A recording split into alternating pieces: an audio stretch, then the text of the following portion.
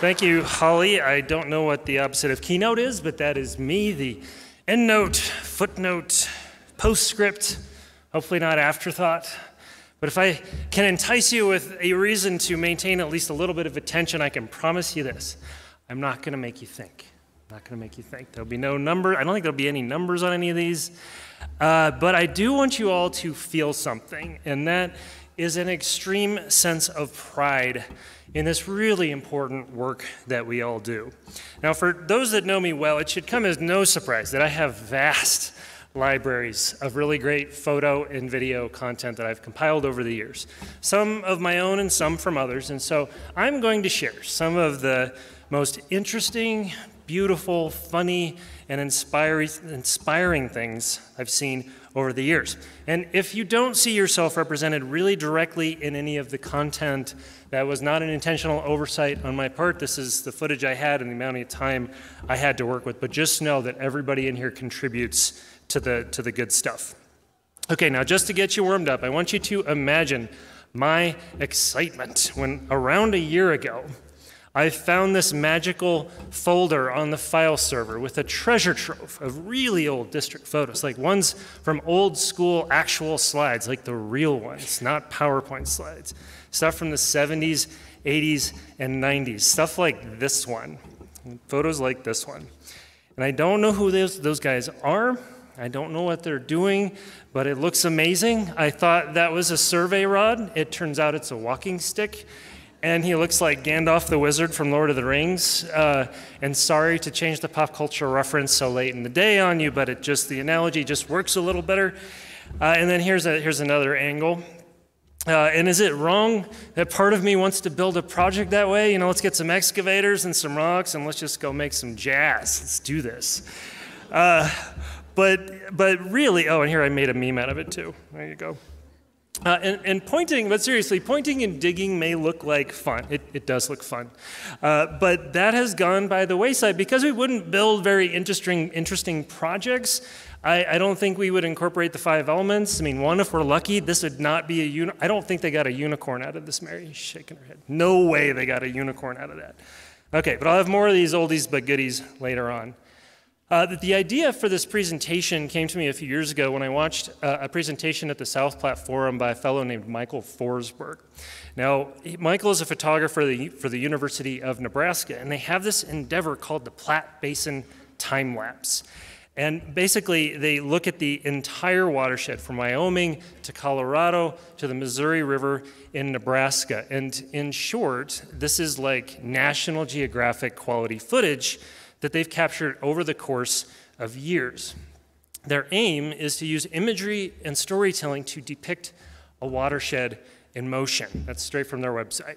Dynamic, beautiful.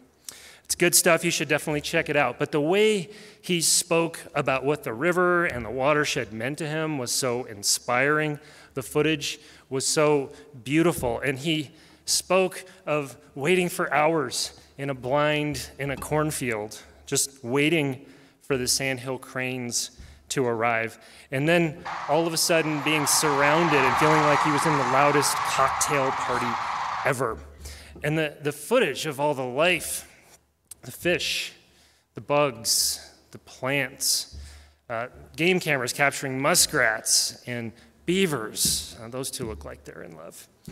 And ducks and deer. It was just the coolest thing. But my favorite part had to be the time-lapse footage. They've set these cameras up and then let them capture footage for years looking at the same vantage point. And that's how they created this gorgeous mosaic by stitching together images from the different seasons. That's all 12 months represented there.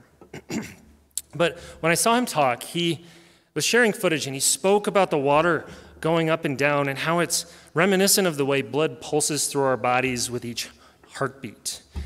He spoke about the fluctuations, the seasonal fluctuations in the vegetation in our riparian areas, and the daily river dynamics they were able to observe by having a camera pointed at this same spot day after day for years. Fluvial geomorphology right before our eyes. And make no mistake, we all in here, we contribute to this story. This water started right here with us. Now, I don't have quite as fancy a footage as this, but it inspired me to share some of the footage I've collected over the years in our industry.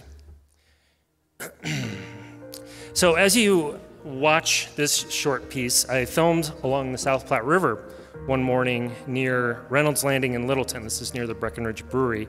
I'd like you to ponder how privileged we all are in that we get to be the caretakers of nature in the city. But for the practice of preserving open waterways, preparing them, restoring them to withstand all the sheer urbanity surrounding them, this sort of thing wouldn't exist. You know, getting to go along a nature walk like this 5 minutes from my house is an absolute treasure. You get a sense of calm and peace, and it is serene and beautiful, and it's so very alive, even in the middle of winter. And as you're walking along, the cold is invigorating in just the right way, and I didn't need to pay for a lift ticket to experience this. It was right there in the city. And as the river points at the downtown skyline, it's no surprise that the water determined where the city originally settled. And how cool is it that we get to work where the water is? A special privilege in the West. We get to work where the water is. But achieving these outcomes involves some sweat and some mud, so let's look at some footage from the field. Now, I really enjoy the show Dirty Jobs. They highlight how there is such a beautiful dignity to people working with their hands. Like this fellow I filmed here. Now, what is he doing, and why is he on his back? Well, we built a box culvert that unfortunately had to be only 3 feet tall. More on that in a second. But building a structure this short means someone gets the dirty job of removing forms by crawling through the structure on their back. Good times. But I am grateful that somebody's willing to do this work. But why did it only need to be only 3 feet tall? Well, we were crossing under a petroleum gas line that could not be moved. So a quick PSA about potholing. If you're going to have a culvert that's 40 feet wide, make sure in pothole utilities at more than one spot. We just had one. And failed to appreciate the slope on said pipes, and we were forced to adjust a few of the cells on the end to fit them under said petroleum line. It was a good time figuring out that design change. Okay, but our maintenance contractors, they get into some dirty work too. Oh, the old shopping cart in the river trick again, is it? If there is one thing in this world I have very little patience for, it is shopping carts ending up in the wrong place. And I was a grocery store clerk for a brief time as a teenager, and perhaps that plays into my distaste for shopping carts in the wrong place, because I too had that job once in parking lots. But there's a saying, if you see a turtle on top of a fence post, that it didn't get there on its own. And same thing for shopping carts in the waterway. It didn't get there on its own. But somebody gets the job of fishing that out, and this fellow is making it look a heck of a lot easier than it probably is to fish that, drag that thing across the river and up and out. And I'm very grateful for the people that do this work. But sometimes engineers, we get dirty too, like in this gem. That's our own Bao Chung Tua with a former intern named Adam. And it would be hard to convince me that anybody is more passionate about our waterways than Bao. She just gets right in there, you know? She just goes for it. But Adam, he just doesn't look quite as into it. He might have been having a good time, but his face doesn't look like he's having a good time. And I don't know if it was this particular moment that was to blame, but I will say that he went into finance rather than engineering. If you look at his LinkedIn profile, it says finance, finance, finance. He wants to be your financial planner. And I don't know if Amelia's still here, but perhaps this should be part of the interview process for future interns. You know, stick them in some waiters and just see how they do. See how they do. Okay, and I sometimes joke that my job is to keep floods outdoors. Keep floods outdoors, that's what we do. Because when floods go indoors, that's when we have problems. And this is the Schuler family in the 4 Mile Canyon Creek area in Boulder. And it was so striking to drive around Boulder in the aftermath of the 2013 flood, seeing all these ServPro trucks lined up at every house, everyone's wet belongings out on their front yard like a neighborhood garage sale gone wrong. And in the past year, I've personally had water damage at my house, at the district office, Yeah, the flood district got flooded. It's another story. And then also my wife's office. And water damage, even just from plumbing, is traumatic, let alone what these folks went through. And there have been some epic floods around the world recently. Like, it seems to get worse. Either we've got more smartphones collecting footage of them, or they're getting worse, or both. Like this one in Germany. And that's not a boat, that's a bucket for pipe bedding, a metal bucket for pipe bedding. And then the aftermath. Cars piled up in Belgium. More in China. And we got this poor Prius in Arizona. And we got a flooded underpass in the UK. They probably need to close that road. It might be good instead of watching. About 12 inches of water knocking over a semi-truck in Texas. It's always the big rigs think they can make it. A PED bridge, debris taken out of PED bridge in Turkey. And then the flood gets worse and worse. That's pretty epic. And then dumpsters apparently float. There we go. The most recent flood fatality we've had in the district happened in Inglewood in a basement like this. Everybody survived that one here. Flash flood in Australia a few months back. And then this is the most apocalyptic one I've come across. It's a house on fire in the river, and then it hits a bridge. Dad, watch out! Is Mark Schutte still here? West Virginia, Mark Schutte, West Virginia. That's a bad day. I don't mean to make jokes. That is a very bad day. But so when we've done our jobs, the floods stay outdoors and they become something of a spectator event. There are no rescues, maybe not even any news cameras. It's just infrastructure doing its job, and it becomes a spectacle for people to watch. And it's why I love this photo so much, because it's almost like she was out for a stroll and just happened to walk by a flood and just stopped to take a look. And there's the Gilbert White Flood Memorial next to her. It's got flood markers on it, so it's a lot of symbolism going on there, the raincoat and everything. But last summer, you heard Nicole and Amy earlier, and I still feel bad about their PowerPoint freezing up. That pained me. But I was able to film. I had this Jim Cantori moment. I was able to film during that minor flood on Big Dry Creek. And I filmed the progression of the flood. I stayed out there for a couple hours because I knew more flow was coming. But I filmed the progression of the flood at this particular low flow crossing. And here you can see it's starting to almost nearly overtopping. Here's a piece of debris coming in and smacking against the structure. Then it's just starting to overtop. And then this kind of horrified me as a dad and his daughter playing on the hand railing. And when I said, I'm a flood control engineer and you should get off that, they kind of stared blankly back at me and kept on at it. And then now here it's fully overtopping. And then here's where it flows into the project that Amy and Nicole spoke about earlier. And this is a glimpse of it the very next day. So there was actually nothing to repair here except for some crusher fines where the flow got past the paved area. So crusher fines do not survive riverine flow very well. So just keep that in mind. At this same site, further downstream, there was another low flow crossing that I filmed. And notice how much debris is caught up on the railings, how much higher the water is on the left than on the right. And this is why we model railings as obstructed. And if we have to model railings as obstructed, this next photo I took at the same site shows you why perhaps we should put a denser railing on there. I'm glad Mom was holding on, I'll just say that. And it's on the edge of a busy trail. Okay, and I know we sometimes have streams next to roads like McIntyre Gulch in this case. And we usually end up in these conversations about, do we need a guardrail? Do we not need a guardrail? And while this is a spot where they needed a guardrail, and my tailbone hurts just looking at that photo. But cars and streams, they're not the best mix. And in a car is still the most likely place for a person to die in a flood in the U.S. And I share this clip because it's just cool. They stuck a vehicle, an SUV, in a flume and filled it up with water to see when it would float.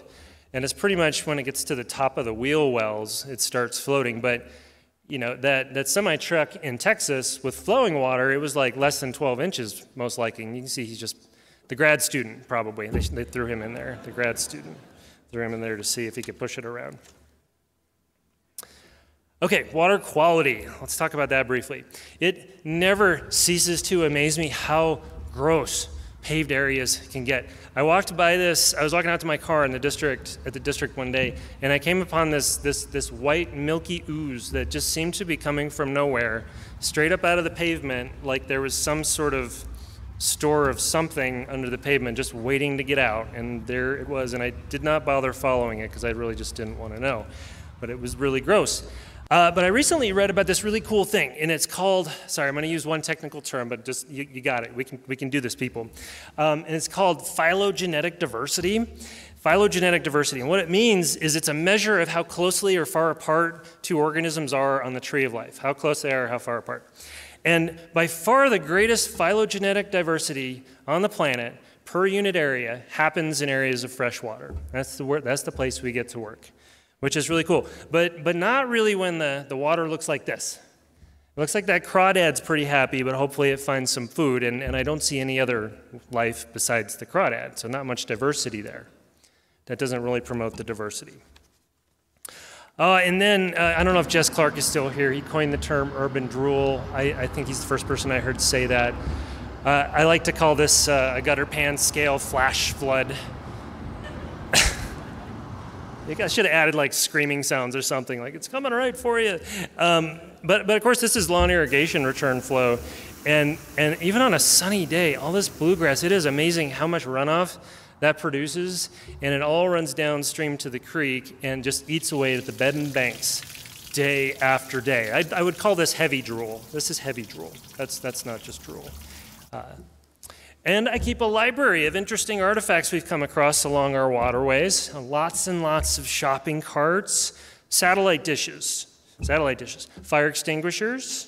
The front end of a semi-truck came upon one of those once. Maybe it was that leftover of that truck in Texas. I don't know, maybe. More shopping carts, big wheels, found the big wheels. I like to think, I'm a big pop culture reference guy, I like to think they were recreating the drag race scene from Grease in the LA River, but all the young people in here, you guys probably don't get that pop culture reference. That's so sad. Let's see, what else we got? We got couches, we got mattresses. Couches, mattresses. I don't know if that's underwear. Let's just say I hope it's not underwear. Little liquor bottles. I came upon this one and I kept thinking I missed a party somewhere because this was, somebody had some fun, but they should have probably thrown those in the proper receptacle. That would have been nice.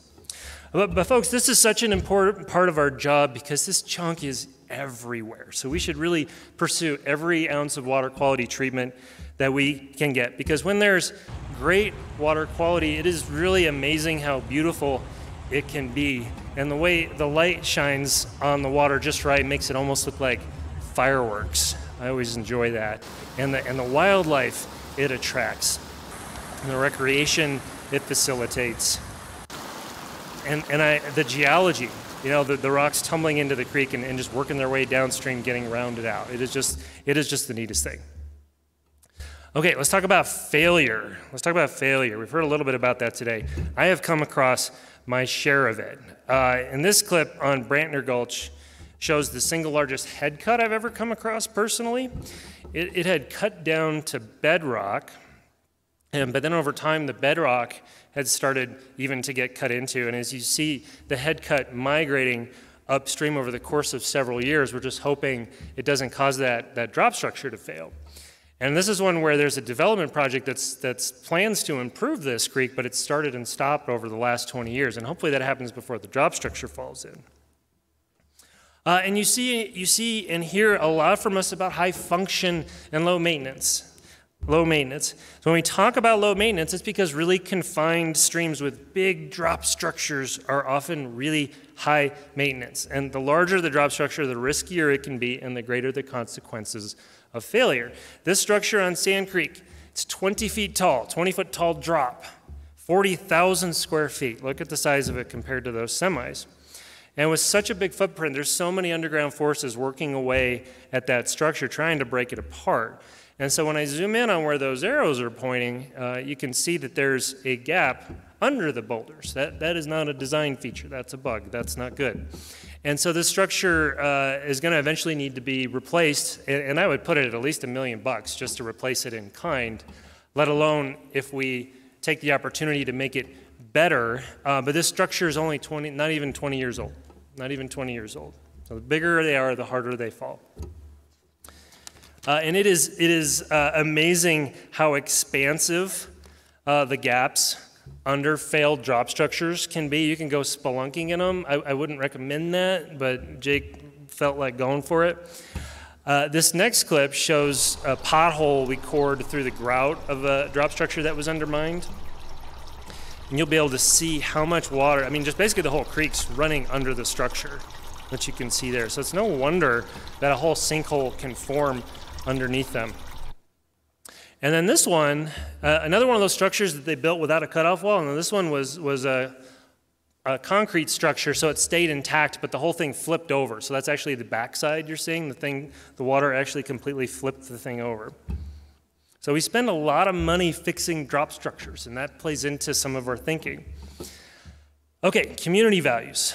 Let's talk about people. There are around 3 million people living in our district. We are in a city, so we can't, and you've heard a lot about this today, we can't be ignorant about humanity in our work. And I know this footage shows a whole bunch of cars, but it's mostly because the lights are pretty. The lights are pretty. But I've heard it said that you can gauge the vitality of a place by how many people you see out and about, not in cars, but walking, biking, running, kayaking. So community values, they need to be handled with intention, because even in a walled section, like this one on Wonderland Creek, there's trails up on top of either side of those walls that are like 8 feet tall. You'll still see signs of people getting down into the waterway and interacting with it. And it's cool to see the crazy amount of activity that the existence of a bridge can generate. These are a series of hyperlapse videos showing all the people crossing bridges that we get to build. And think about how much more the places on either side of these bridges thrive because the bridges exist. It is just the neatest thing to see. And these are just like 5-minute long videos. I don't even know what the trail counts would be, but very active. And then as we fly along our waterways, the activity and recreation a healthy waterway affords is really priceless, because there are no tolls on these, there are no entrance fees, they belong to everyone and no one. This one's on a summer day on Clear Creek and Golden, and then these next two, these were taken in the middle of winter in November, and you can see even in the middle of winter how many people are out and about along the trails. Okay, but one of the coolest things I've come across recently, and I think Jim Watt, he said my name enough times, I gotta say Jim's name. Jim referred me to these, and they're these, Strava is this app that lets you track your physical activity, and Strava actually aggregates everybody's activity onto these heat maps. And so the heat maps, the hotter the line, the more activity it represents, and so it's no surprise that most of the hotter lines are along the creeks, in this case Westerly Creek and Sand Creek. And this is a bird's eye view of some of the more frequented trails. But when we pan south on Westerly Creek, it's interesting to note that the heat kind of stops. It just goes dead right there. And the reason for that is because the creek goes into an underground box culvert right there for several blocks. So no more activity, no more heat map. So decisions to underground a stream, they still come up today. And these decisions tend to be really difficult to undo or change later, and they have a fairly permanent impact on the extent to which you see people out and about. So, and I put it another way, piping a stream measurably diminishes the vitality of a place, let alone how much less effective pipes are as infrastructure than open channels. And sadly, these heat maps also show where there are not many people outside moving around. And as I zoom in on this particular area, you can see how dark it stays, and it's like a recreation desert. And I think there was a pretty distinct overlap with some of the red line districts that Mary showed earlier. And in this type of neighborhood, this is the sort of pedestrian experience people have. And so it's beyond just an issue of outdoor opportunities. It's not just recreation. This is like life and death, because that looks dangerous. I mean, they're walking with their little kiddos. It makes me sad. So it's like a visual depiction of some of the equity issues that you hear brought up. Okay, so the last video clip I'm going to share with you is by far the most watched and liked video clip I've ever shared to social media. And what makes it so powerful is that all this imagery was filmed on the same creek on the same day within a 1-mile stretch of Little Dry Creek in Westminster. It's showing the various vintage projects that were built along this waterway. And the contrast represents learning, progress, advancing the practice. This might be one of the most heavily invested in waterways in the district. And it's easy to judge those old concrete lined channels, to sort of scoff at them. But those old features, they were built for a purpose, to keep the community safer from floods, because people got flooded. This is back to some of those old scanned photos I found, showing the aftermath of a flood in 1981. And here's a great contrast to show how undersized the old channel was, and perhaps why the concrete-lined channel got built. And I believe, is Scott Tucker still here? Raise your hand. I think that's you in the picture. Okay, I don't know if he's still here or not, but I think that's him in the picture, and I'm sure he's standing there thinking, like, the concrete worked and that didn't. And so, thankfully we've evolved from that design approach. We kept learning, and in fact, we've tried to influence land use decisions so mitigation projects like this aren't needed to begin with, because the root of the problem in that picture is not the creek. What is the problem in the picture? It's the buildings. The buildings got built too close. And so I'm going to wrap up here and say that this flood has an interesting Star Wars tie-in. I don't remember seeing if Clint Henke from ERO was here or not. But Clint lived in this neighborhood as a kid, and he lived here as a little first grader. And so imagine the trauma he felt as a little first grader having his home flood. It's just awful. And when he told me about this, he said he still had one of his Star Wars figurines from a little kid. And caked in the uniform is sediment from that flood, still to this day, 40 years later. That's an actual picture of it. So being flooded is seriously traumatic. So never doubt for a second how important our work is. We get to prevent trauma.